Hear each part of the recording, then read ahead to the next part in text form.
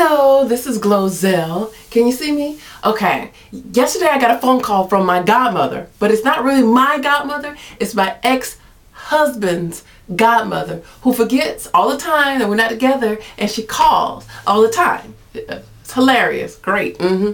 So she's like, "Hey, Glorine, how you doing?" "I'm fine, doing fine." "How's Arvid? How's Arvid doing?" He's doing great. He's doing great. He's not here. He's not here. He's not there? He not there?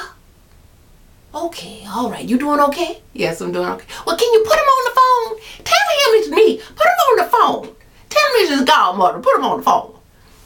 He doesn't live here. He doesn't live in this state. You know, he's gone. He's gone. Oh, Lord, he's gone. Yes, he's gone. All right, well, when you see him, you tell him I called and put him on the phone. All right. I mean, I don't know how to tell you, but he doesn't live here. He's happily married, and he has a kid. What? Oh, they got a kid? Yes, he has a kid. He has a kid? Yes, he has a kid. Oh, congratulations! Congratulations! I didn't know y'all had a baby. I didn't know y'all had a baby. Y'all have a baby. Have a baby. Oh, Lord, y'all have a baby. Congratulations! No, I don't have a baby. He has a baby. He has a baby with someone else. He has a baby. He got a baby with somebody else. What? I never would have believed it. I never would have believed it. Not from him. He got a baby with somebody else. No, it's okay. He's with her. They're married. What?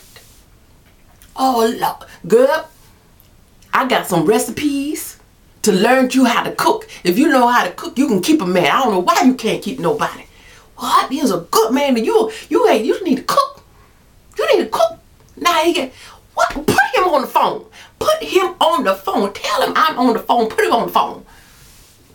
So this is what I go through. My ex-godmother-in-law calls me, reminds me how happy my ex is. Truly, this is what the conversation is about, because I have to keep telling her he's doing well, he's successful, he's he's married, he's got a kid, which is great and all, but you know, to continue this over and over and over and over again, year after year after year, day after day. Well, she calls about a couple of times a month.